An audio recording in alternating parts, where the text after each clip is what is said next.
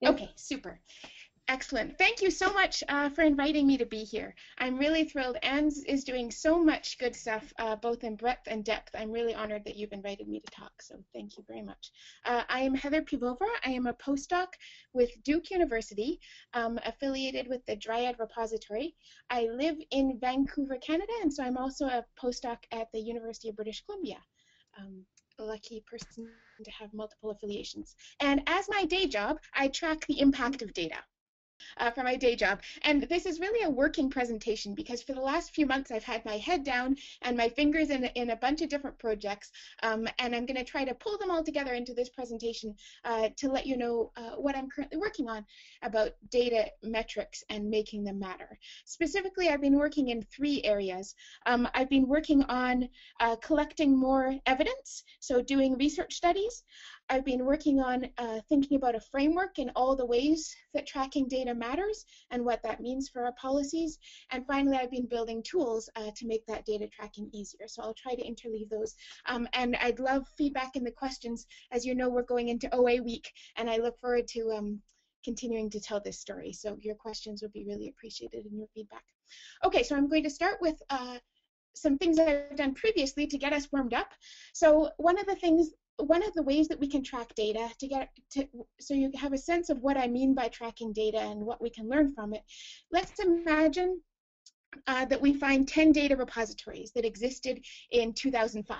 And so I did this, 10 data repositories, some of them are journal data repositories, and picked 100 random data sets that were deposited in 2005, and then use citations to the papers that describe the data collection from Web of Knowledge and Google Scholar, and text mining in the full text of papers to look for those accession numbers, and then calculated for each of those 10 repositories, how many times is there evidence that that data is being reused in the scholarly literature over time. So this graph is some preliminary results showing for data sets deposited in a publicly available repository in 2005, how many times cumulatively is there evidence they've been used. And you can see there's differences in different repositories. There's lots more that we can dig into here to learn about best practices. Using similar data to this, we can start to examine, does making data available truly give it the new lease on life that we think it does? So this graph, the light blue line that's going down, is evidence of data reuse by authors who have surnames in common with the authors who deposited the data sets. So this is our best guess at a large scale of who had access to the data. How many papers did the data collecting authors publish? And you can see in this case, data made available in 2007, they published a lot initially, and then it tapered off over time, presumably as they went on to collect more data and do bigger and better things. The dark blue line that's increasing is authors who we don't think necessarily had ties with those authors. They're people who found it on the internet in the data repositories, and you can see that's going up. And so this is the beginning of evidence that data has a new lease on life. Now, the true height of that blue line, how it compares with the light blue line, that's more evidence that we're hoping to collect. More sorts of analyses I've done with this sort of reuse data is to see what is the impact per funding dollar of making this sort of data available. So if we look at traditional research funding and the amount of funding a study gets, and then how many papers are produced, about $400,000 US results in about 16 papers. Now that's a gross oversimplification, but it's that sort of order of magnitude. At the level of funding the Dryad data repository when it's at scale, at similar levels of data reuse to the ones that I've been measuring in the previous slides, $400,000 would facilitate 1,000 reuse papers. And so this sort of evidence can potentially inform funders that yes, you really are getting good scientific ROI, bang for your buck by funding data repositories.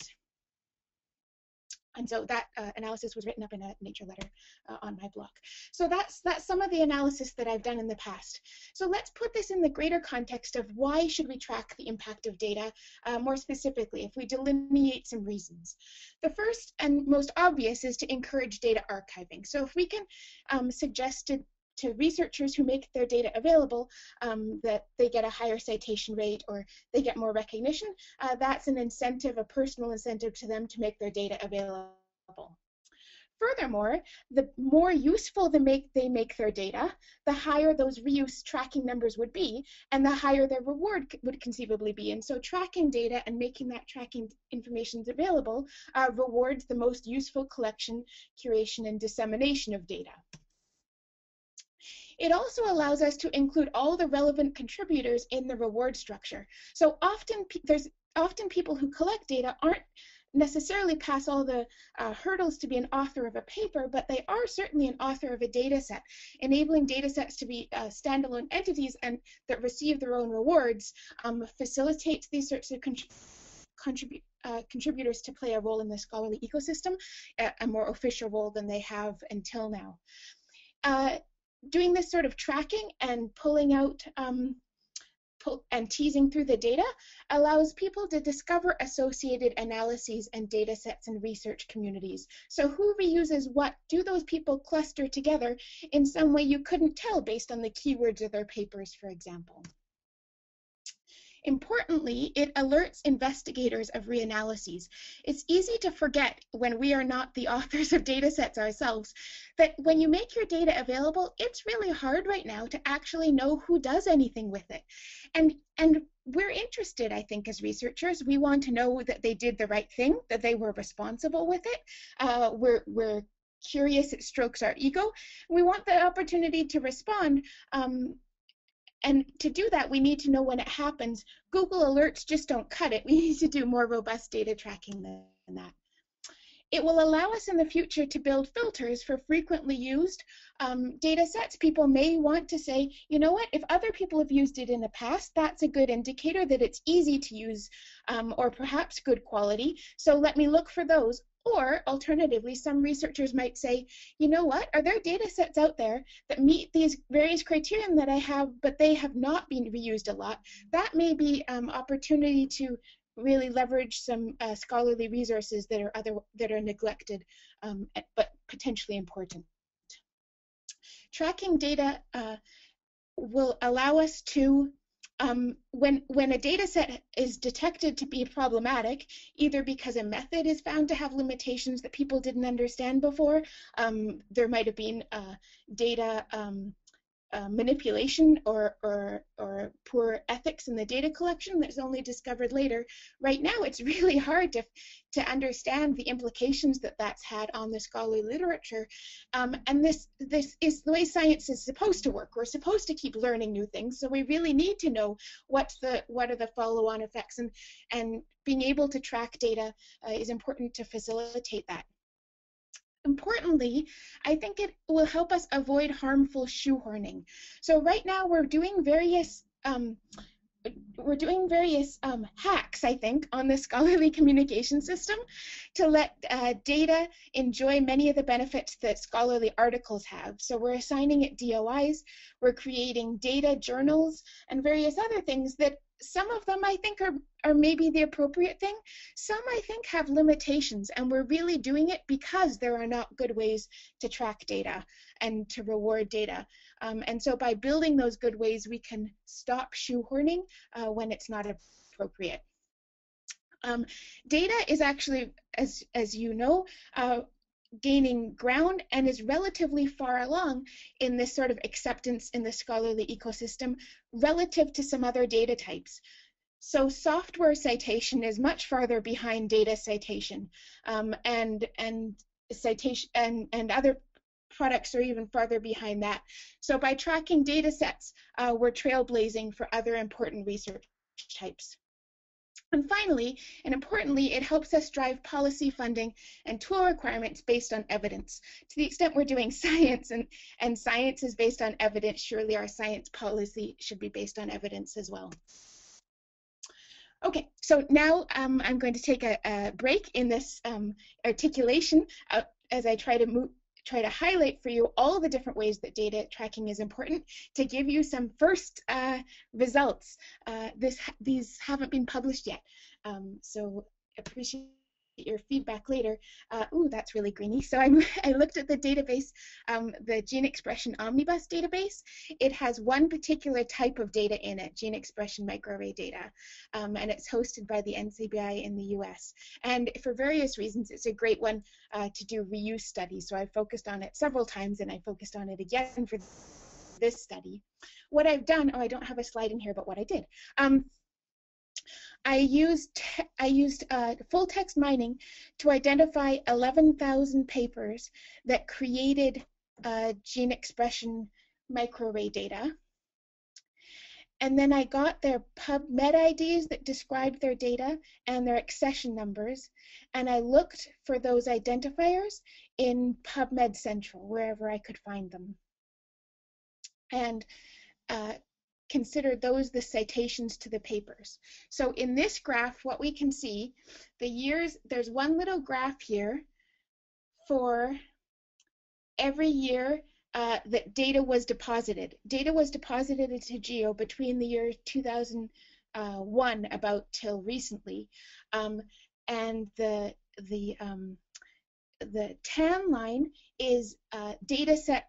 The data behind the gene expression microarray study is not available in GEO, and the blue line is the data behind that study is available in GEO. I can find that link to the GEO data repository, and the graph is of the number of citations that those papers have received. It's a density graph of number of citations. So what you can see is that the lines, the tan and the blue lines are not on top of each other.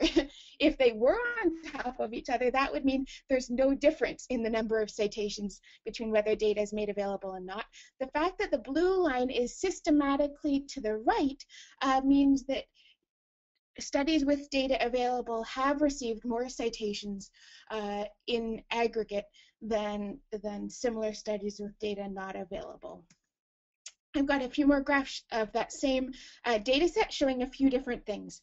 So this again is the number of, is showing, actually for time I'm going to skip this one.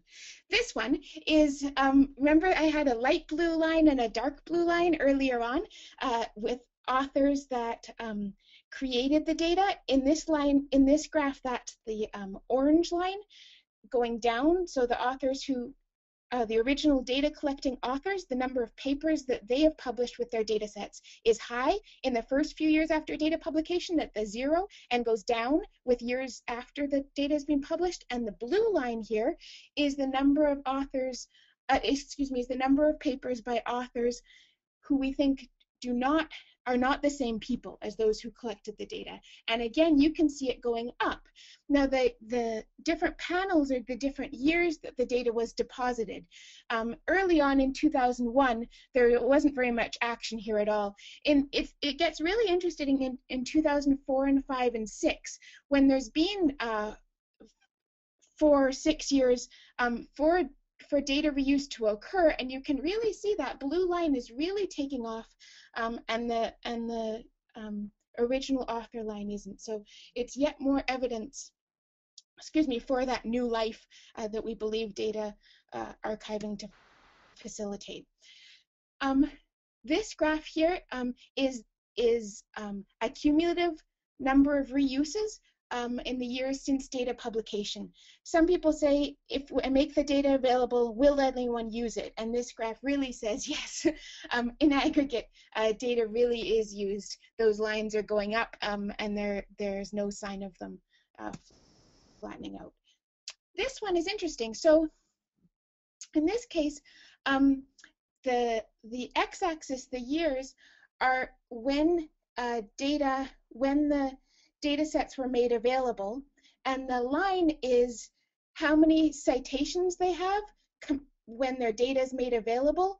And so the fact that in 2005, for example, that line is really high above the dotted line means that for papers published in 2005, they've received about 25% more citations than similar papers whose data has not been made available. You can see that as we get to papers published more frequently, more recently, that citation benefit tapers off. And I think that's because they haven't had long enough. It's potentially for a lot of reasons that we can talk about later. One is they haven't had long enough to achieve the appropriate amount of reuse. Some of you with eagle eyes and good memories and a deep fascination for data citation might be noticing that these estimates are lower than the estimates I've calculated previously, and we can talk about that at some other point if you'd like. And finally, this paper here shows an interesting thing.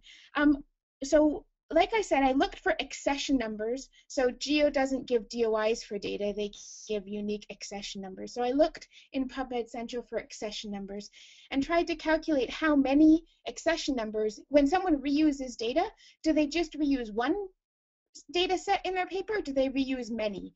And each of these orange dots says how many data sets a data reuse paper used. So you can see some data at the top, some data reuse papers used as many as 50 data sets calculated this way. Most down near the bottom you can see only used one, but you can see that number is increasing over time. And that and so the data reuse studies, I think, are getting more and more sophisticated over time, which is another good indicator that we're onto something with all this data archiving stuff. Okay, so studies like that, you can only do that when you can track data. I've used some hacky estimating methods to do that. If we could track it better, these sorts of studies would be easier and more accurate. So when I say do it better, what do we want to do, right? What do we want to be doing better? What do we want to count? So we want to count data set citations in the academic literature. So citations in papers, wherever they may be. We also want to track impact beyond citations. So is somebody using something as a method of validation that doesn't make it into their paper? It's part of their research, but they don't have a need to cite it in their publication because it's more of a background step. We're not tracking that right now. We could potentially be as online as lab notebooks go online, as people write blog posts, things like that. Tracking the impact beyond academic research, education and training is one obvious example of impacts that we're just not tracking at all right now, but it would be great to do that. Reuses of the reuses. So if somebody does a meta-analysis of a paper, how much impact, if somebody does a analysis that uses many data sets, how much impact does that study have, right? And how much impact do the studies that rely on that study have? These second order uses is really important to estimate the impact that the original ground data has, and that is currently outside our scope for the most part. Tracking something that I'm calling impact flavor.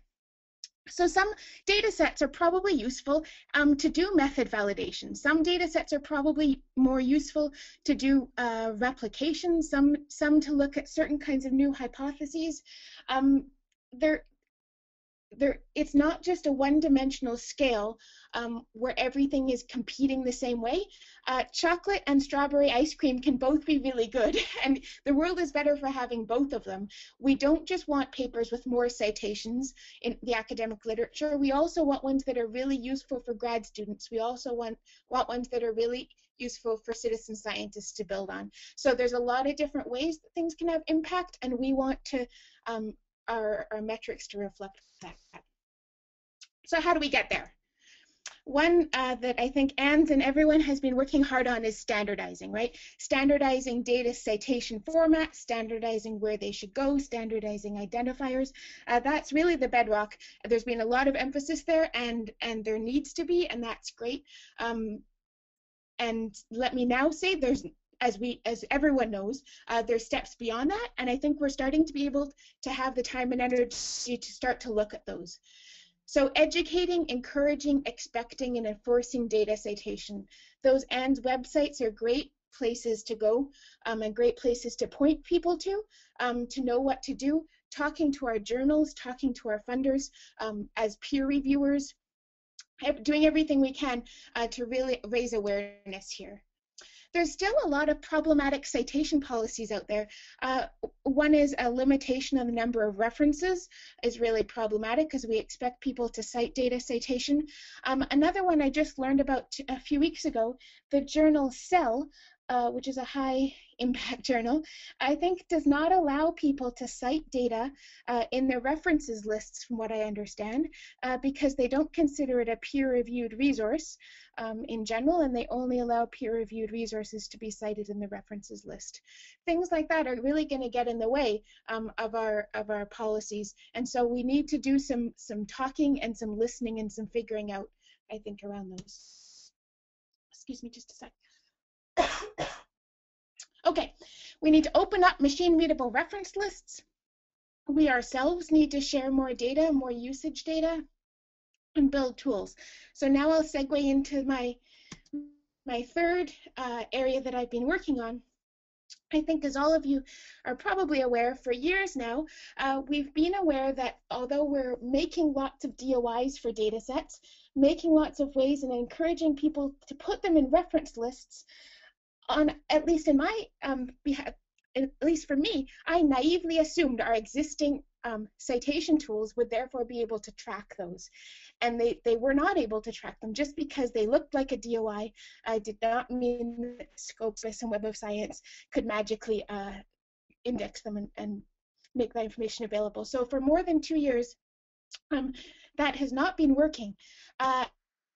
And the fantastic news is that now Thomson Reuters is all set to release the data citation index, I believe this month, though I think some of you on this call may know a lot more about it than I do.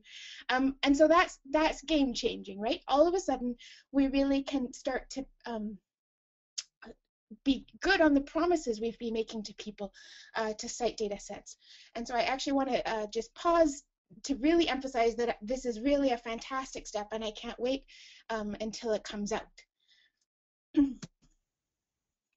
I want to pause because now I want to say but, right? So now I want to say the problem is that of course, Thomson Reuters is doing this for the same reasons, in the same way that they make all their products, and they need to recoup their costs on that, and the way they do that is by subscription, and subscriptions are barrier-based, and all of that means we can't mash up that data.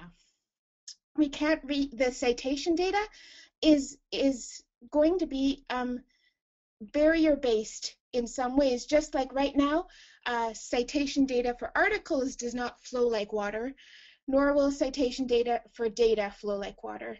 And that's a real shame, because that really limits what we can use it, the way we can use it for all of the purposes I outlined earlier. And for that reason, and some others I'll mention briefly, Jason Preem, a grad student at the University of North Carolina, Chapel Hill, myself have founded a nonprofit called Impact Story.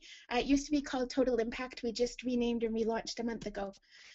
And the idea of Impact Story is to go beyond the impact factor for articles, so to do article-based, to do item-based metrics rather than container-based metrics, and then move beyond the article, move to data, move to software, appreciate all those things as the first-class scholarly objects that they are. The web promises new tools for conversation, so there's not just citations, there's reference managers and social bookmarking and social networks. As Karen mentioned, Mendeley is one of these social reference managers. Right now, I think Mendeley, mostly people use it for articles, but I really think there's a chance that people may start to use it more and more for data, just as a way of bookmarking data, to say, you know what, this is in my data library, this is something I want to have handy to reference. Twitter, I don't think right now many people are talking about data sets on Twitter, but surely I choose to believe, and I think, why not? I think it's only a matter of time before people tweet about things and say, did you see this recent data set? Wow, or wow, that, either wow good or wow bad, who knows? But Twitter, all these different ways that people talk and interact online, all these scholarly tools, I think data is going to work their way into them. And so all of those different tools and their associated metrics are going under the name altmetrics right now. So bibliometrics is is more citation based, and altmetrics includes this broader array of uses where scholars can really do the things they're otherwise doing, and we can track and see what's happening. There are various altmetrics tools, so in addition to Impact Story, I really encourage you to go check these out. Altmetric.com tracks DOIs to datasets. PLOS Article Metrics is article-based, but is a granddaddy in this field, and there's Reader Meter and Science Card as well. Let me tell you a bit more about Impact Story, give you a couple of screenshots. It's at impactstory.org if you want to have a look. So as of last night, I think, it now accepts an ORCID ID. So if you're a researcher or want to pretend to be one on TV, you can go apply for an ORCID ID. You just go register for an ORCID ID. It just takes a few seconds to get, and then it's a unique identifier for researchers, and then they can associate their scholarly products with their unique researcher identifier. Right now, the focus is obviously on articles, but there's other types of metrics that are allowed. There are other types of products that are allowed and encouraged, including data sets. I think that will start to get more and more play. So you can enter your ORCID ID or your article ID or your Dryad author name, and we're looking to, there's the ORCID badge, and what it returns for you, based on the various scholarly articles that you tell Impact Story about, is metrics. So here, someone entered a bunch of articles and a data set, and you can see that Impact Story went off and looked all around the web for metrics of use and impact, and puts data sets right on that same page, right on the same. You could imagine this as a live CV for a scholar. It not only includes their article, it also includes their data sets. So there's my data sets in Dryad, for example, and when you drill in, when you click on this, it doesn't just give you these badges that says highly viewed. It then says, what does viewed mean? In Dryad, it reveals their usage data, and these numbers here are percentiles. So those are the percentiles that data set, how many views has that data set received relative to other Dryad data sets deposited that same year. And then the badges show are given when that's the percentile is over 75%. And so this starts to show you a way that we can give context to the amount of usage that data sets have, so that scholars can really be proud of this, show it off, talk about it in their grant packages, and so on. Impact Story, it's designed to be mashed up, so the data is as open as we can make it. It's as open as the data sources will let us make it be. You can download it in a comma-separated value format, and it's got an open API. It itself is open source and always will be. So as I wrap up, are there other ways that we can make data count? And there certainly are. One that I think the more people on board with this, the better. We really need to do agile research with decision makers. So as funders start to implement policies, as journals start to implement policies, let's really be doing the research to know what are the benefits of these policies, what are the drawbacks, is it worth it? Let's really be critical and evaluative and learn from what's going on. And finally, whenever we can, with our peer review hats on, with our conference organizing hats on, with our grant reviewing hats on, asking for and acting on evidence of data impact. I think we really are in this age right now where there are 1,000 flowers blooming, and it's a great time to be out there with our measuring sticks to understand exactly how big those blooms are. Thanks very much.